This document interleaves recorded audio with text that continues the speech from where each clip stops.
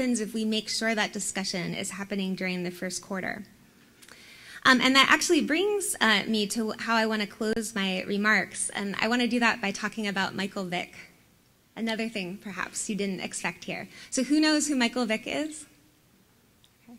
So Michael Vick, amongst many other things, was actually the reason Virginia Tech's student body increased both in size and also in quality. While he was playing there, lots of people wanted to come to a fantastic football school, and so we actually started getting more and more students and more fantastic admissions.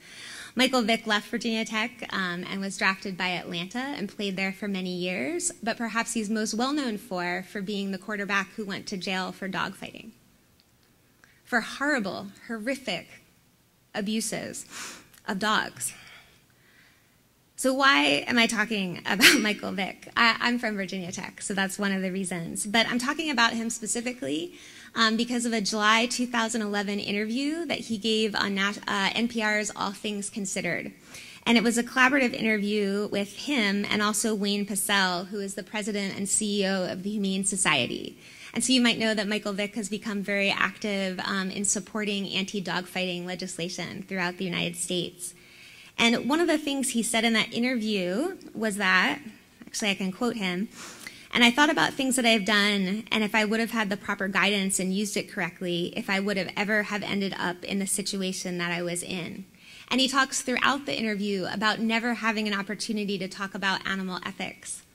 I taught at Virginia Tech. I know he had a general education requirement to talk about animal ethics. It's part of the general education curriculum there. And so when I heard that interview, I knew that we had failed. We had designed a structure to make sure that someone like Michael Vick would know what he was doing was wrong, would have the space to think through those questions, and he didn't walk away with it. And so I encourage us to think about what are we doing at Cal Poly? How have our efforts worked? But where have they failed? That we can be in a situation like this, that our students can again say, I didn't know, I had never thought about it. No Cal Poly student should be able to make that statement. That's it. So thank you.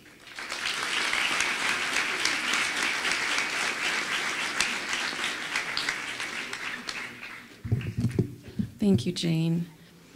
So one of the main goals that the cross-cultural centers always have is to create venues on campus for students. And those are our physical spaces here within the University Union, but it's also a venue within every event that we host that we hope that all students feel welcomed and comfortable in sharing. And today I'm going to be showing you our ground rules before we get started with the presentation, but I also with the open forum. I also want to give an opportunity to some of our faculty and staff who I know are in the room today, who are either on different faculty staff associations here on campus, who are part of our Multicultural Center Advisory Board, anyone who feels like they would be a great resource for any of our students in attendance today to come and talk to after this event, anytime this quarter, anytime this year, to seek out resources to support them through issues like this or other issues they may experience relating to campus climate. So I'm going to ask those faculty and staff members to stand now.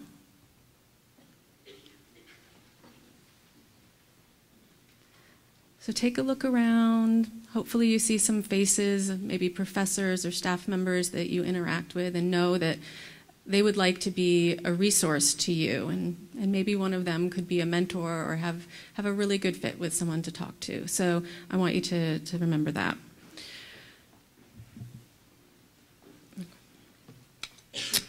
So again, our forum today was prompted by an incident this past weekend, but we want it to be a real jumping off point, and we hope that all of you feel comfortable sharing. You will note that there are cameras in the room. One of the things we usually like to say at our sessions is that things remain confidential and in the space, but as you can see from the cameras, they won't today, so please be aware of that when you're choosing to share. So I'm going to leave these open forum guidelines up on the screen throughout this section, but I just want to read them aloud first. So the first is to be respectful. to give your undivided attention to the person who has the floor. We will be asking that people limit their comments to the 2 to 3 minute range. If you have questions, the same thing, to limit those in that range. So as long as that person is speaking, please give them that respect to continue speaking. The second is to be open, be as honest as possible, and disclose your own affiliation if you feel comfortable. But please don't name individuals or other organizations. To be non-judgmental, we can disagree with another person's point of view without putting them down. And we want to be careful about making careless remarks towards any populations that relate to this incident. And finally, to use I statements. Please speak your opinion in the first person and avoid using you. So at this point, I'm going to give people the opportunity to begin forming a line, and then we'll get started in about 1 minute.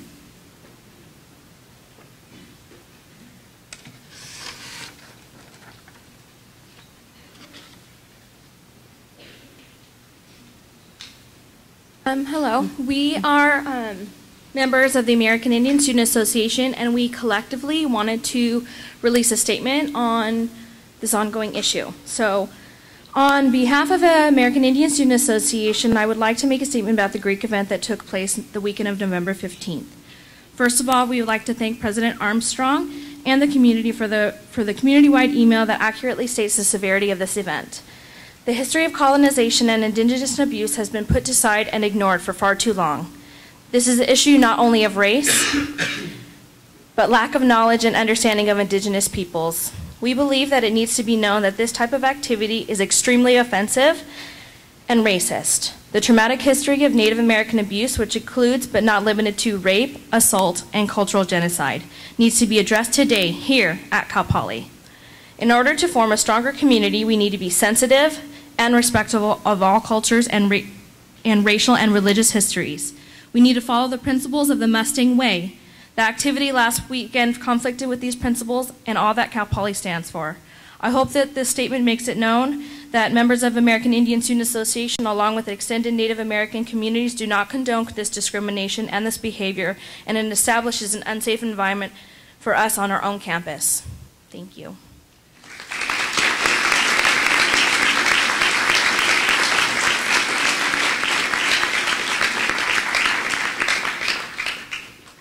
I'm honestly surprised there's not a bigger line behind me, but oh well. So I work at the Gender Equity Center, and I've worked with other various organizations on campus, and I'm an ethnic studies, hopefully soon to be ethnic studies major. But I don't want to wish to speak on behalf of any of their employees or students. I would like to speak on behalf of myself. So with that being said, this event is not an event that should be taking place on Cal Poly's campus or affiliated organizations at all, ever. This is something that is incredibly offensive to any kind of community of color and to any kind of underrepresented group in the Cal Poly community. So personally, I would like to hear a statement from one of our biggest student leaders, possibly someone who represents Greek life, someone who represents all of our students, to come and speak on why they think that this event is wrong. And furthermore, to add to Dr. Lair's point, I believe that there are a lot of opportunities for students to engage in these dialogues and to have the space to think about critically why these events are wrong and why we need to promote a culture of inclusivity. And I think that a lot of students simply do not want to do that. So if any students out there would like to refute that point, please, I invite you to come up here and do so. Thank you.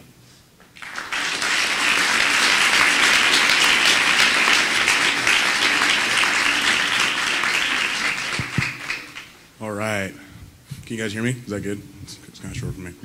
Okay, so my name is Alexander Horncliffe. I am the IFC Director of Public Relations. I thought it was only appropriate that after that I come up and share a statement with you guys. I can't officially speak for each and every fraternity that is in IFC, but as the Director of Public Relations, I can tell you one thing, that this is not a thing that we stand behind. This is something that we also realize is very wrong. As someone of color myself, I do understand the impact of things like this on the community. I understand that when something comes out of someone's mouth or an action like comes about, it can affect you in ways that you don't even realize, in ways that are around you and things that you can't even see.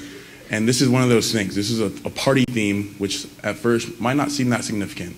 But in the light of things and the fact that we have more than 100 people gathered in this auditorium today, it shows you that actions have far-reaching consequences.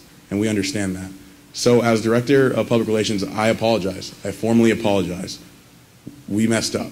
That is something that is clear and one thing that has to be understood. This is not something that we stand behind. I'll repeat it and I'll repeat it until it's dead. But this is something that we are very sorry for as a community of Greeks. But we can't go back in time. We can't change those things. So the real focus should be on how do we move forward. An apology is obviously not going to go and patch it up. There's not a Band-Aid for this kind of problem. But the thing is, if we dwell on it, if we sit here on it, that's when it gets worse. It's how do we go and constructively improve? How do we go and change Greek life's perception on these ideas? That's how we move forward. Thank you.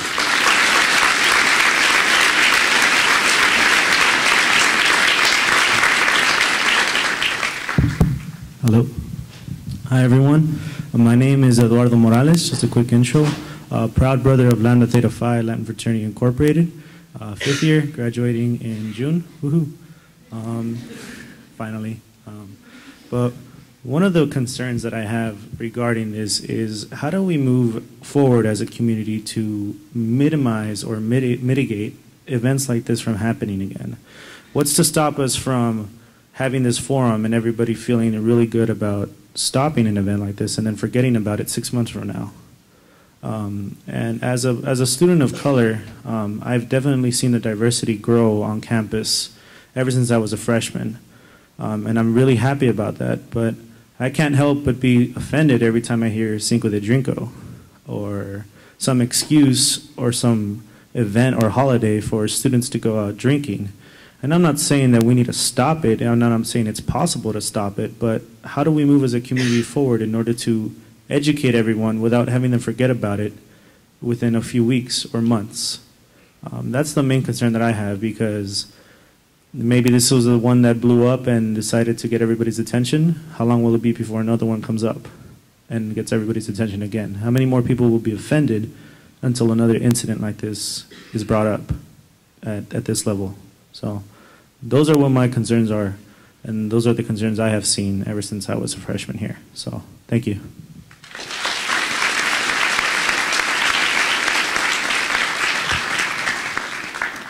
My name is Jody Lisberger. I'm a visiting professor in Women's and Gender Studies, and I wanted to add to the comment of the gentleman who spoke a few times ago to say this is a huge insult to Native peoples, to people of color, but I wanted to add that it's an insult to all of us. It is an insult to all men, to all women who uphold certain dignities about human life. And so, not to diminish the immense insult to Native peoples or people of color, but it's an insult to all of us. It's an affront. It's an atrocity in its way. And I think for me, one of the big issues is this idea of the path of least resistance, that there were how many people at that party, and not one of them had a thought that maybe this wasn't so cool, that they didn't have the courage or the ability, or they didn't know how to actually say, you know what, this isn't okay. So I would think that one of the things that we all need to do, though it's very difficult, is not to be bystanders, not to be willing to see something happening and say nothing, even though it makes us uncomfortable. Thank you.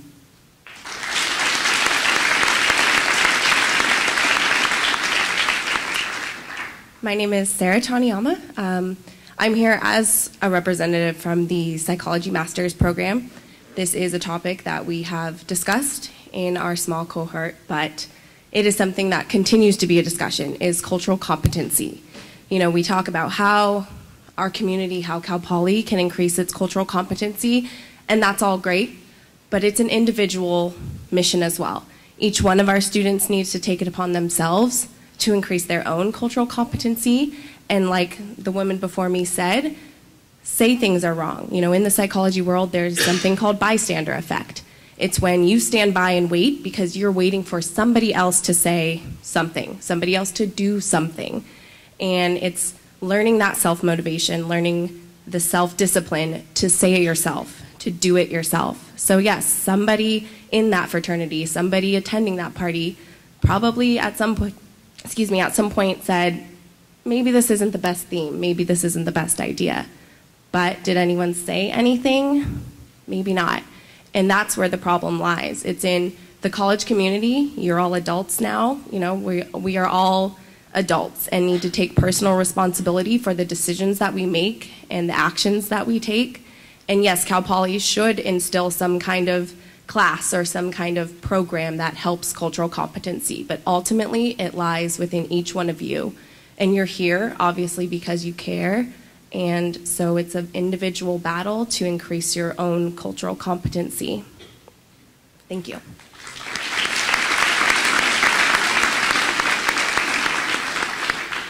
Good afternoon. My name is Jose Navarro, and I'm an assistant professor in the English department. You know, I'm actually here and going to say something on behalf of one of my young women students. This is important because this last weekend's incident is not just about race. It's not just about Native peoples. It's about race, but it's also about gender, and it's also about calling women hoes, and that means it's also about a kind of rape culture that gets perpetuated with these bros and hoes parties. From what I hear from my students, is that these parties, these bros and hoes themed parties, are pervasive. They happen all the time under different guises, whether it's CEOs and office hoes, or in this particular case, colonial bros and whatnot. They happen over and over and over again. So she sent me a message because she's afraid to come here and speak for herself. And she asked me to say something about this. So that's what I want to do here today.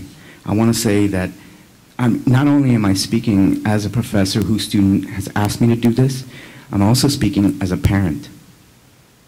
As a parent.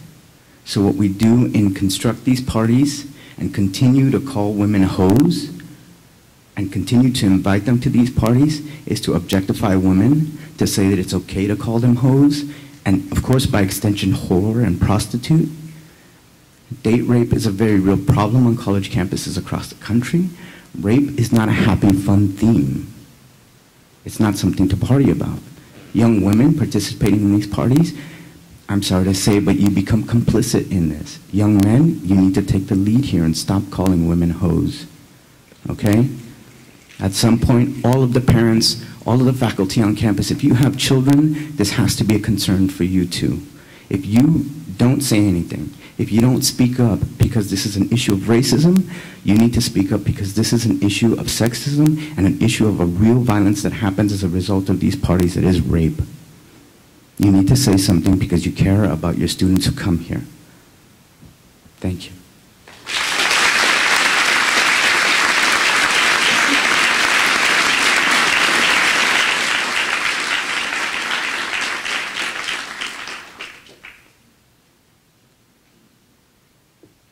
Hello, my name is Sandy Clement. I'm an assistant professor in the Department of Biological Sciences, and I have a terrible fear of public speaking, so please forgive me if my voice shakes and I stumble in my speech.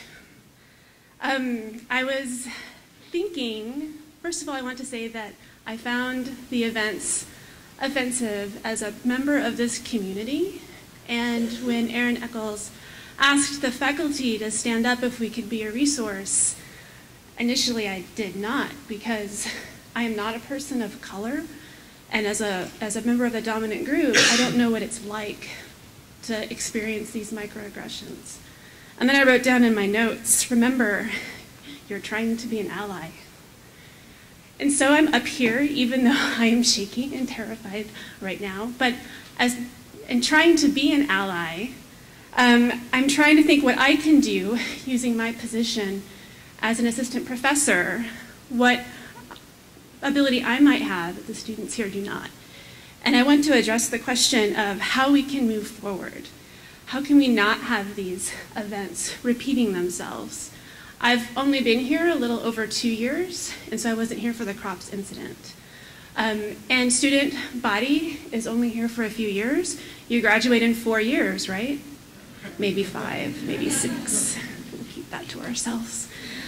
So as somebody who hopes to be here for a long time, I would want to encourage other faculty out there, other relatively more permanent members of the community who might be even as uncomfortable as I am right now to have these conversations with your students in class, even if you, like me, teach outside of women's and gender studies and ethnic studies, even if you're teaching economics, biochemistry, physics, engineering, because it is relevant to your topics, it is relevant to the careers of your students.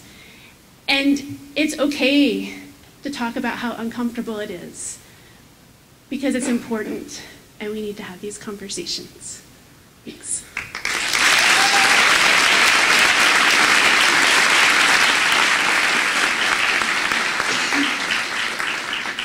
Hello everyone, my name is Yaneli, and I am an English and theater major here at Cal Poly. I wasn't planning to speak, but decided to come up here. This particular event affects me both as a woman and as a person of color. As a person of color, I come from San Jose, which is a very wide diversity. Woo, San Jose, represent.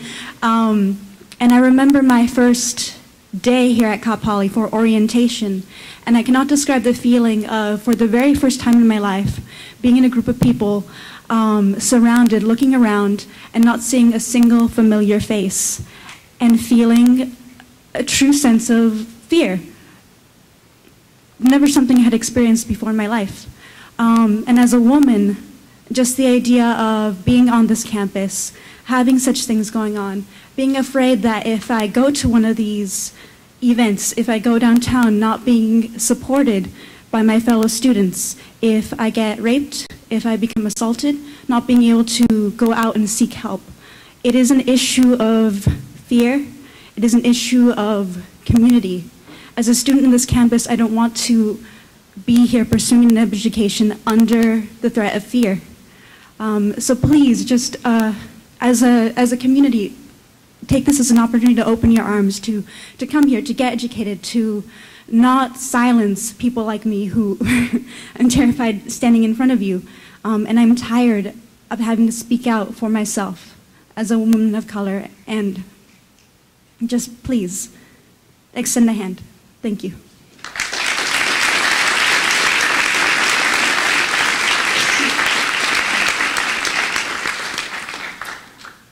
I'm not sure if you could not record me, actually. I don't know who you are particularly, but my name is Ana Ibarra, and I'm a member of the LGBTQIA Faculty Staff Association. Last year, I was a member